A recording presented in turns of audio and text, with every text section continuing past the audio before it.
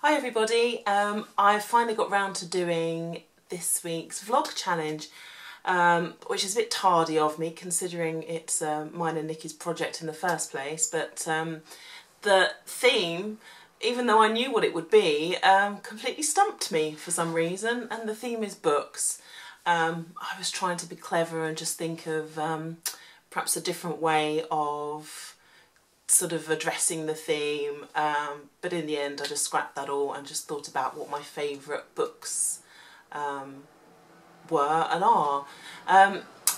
Bearing in mind I did a degree in American and English literature not long ago, but actually none of the books I'm going to talk about were from there, as great as they are. I think when you kind of feel forced to read books, it's often difficult to take sort of great pleasure in them because you're looking at them from a certain angle, like an academic angle, rather than just for pleasure.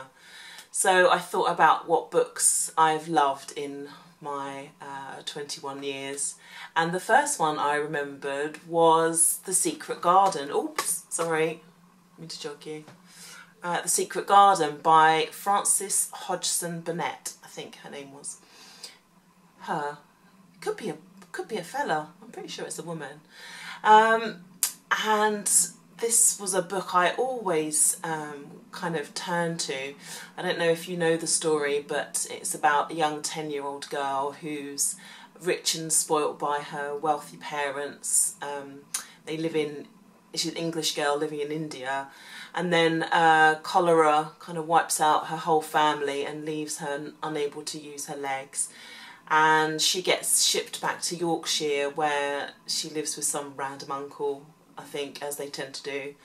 And it's just the story, really, about how she starts to go outside and finds this secret garden. But it's a garden she's not allowed to go into because it belonged to her uncle's late wife. But obviously she finds the key and goes in there and kind of brings it back to life. She ends up finding some random kid that lives in another bedroom because she hears this weird crying every night, and they become friends and he gets better as well. I've given the story away now, and it probably sounds really kind of tame, bearing in mind what some children's books are like these days, but I don't know why it kind of sort of stuck with me, but it's just a beautiful story. So yeah, so perhaps particularly if you've got young girls, they might really like it. I don't think books like that ever go out of fashion. Anyway, moving on, the next book I thought of was another book that just really stayed with me, that I keep going back to, and that's called Perfume by Richard Susskind.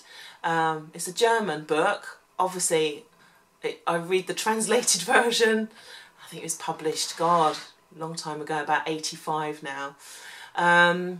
And it's set in kind of 14th century France, I think, and focuses on this guy called, in fact, it's not 14th century France, I meant 18th century, obviously, Jean-Baptiste Grenouille. The weird thing is he's born with no body smell, and he ends up as like an apprentice to the town's perfumier, I think that's how you say it. It does go really dark, and I won't spoil it, but I think just with the book, the way the kind of sense of smell was kind of weaved in and out throughout the story just really brought where he was living to life. You know, this kind of, it was a real slum, you know, people doing all sorts in the gutter and whatnot. And as I say, it does go really, really weird and dark, which is probably why it appeals. And of course they made a film of it, which was horrendous, and I think anyone that would have watched that would never have realised what a fantastic book it was. Yeah, so I loved that. I think that was awesome. I think the final book I'm going to mention today is a book called The Book Thief, and that's by an Australian guy, I believe, called Markus Zusak, and it just chronicles the story of this young German girl living in Nazi Germany with her foster parents. But the unique thing about it is it's actually narrated by death, as in the person, death. And the family end up sort of looking after this Jewish guy in the basement of their house and protecting him from the Nazis. And it's just kind of interwoven with her learning to read and words and a love of books, and that just kind of I really felt that on a weird, deep inside level. Don't know what I'm talking about. But if you've ever kind of read a book where, you know, it's really spoken to you, you'll know what I mean. I do get a bit weird about books. So that's it really. They're kind of my 3 all-time favourite books. There are kind of loads of special mentions to, you know, The Time Traveller's Wife and Charlie and the Chocolate Factory, and even the Harry Potter books. You know, they've just made a real kind of impact on my life, to the point where, like I say, I studied them for 4 years. Yeah, so that's it. I won't bore you too much longer. Thanks for watching, and if you like, please press like and subscribe, and I'll see you for my vlog challenge, which I think is week 4, next week. So that's me, Kate, over and out for now. Bye.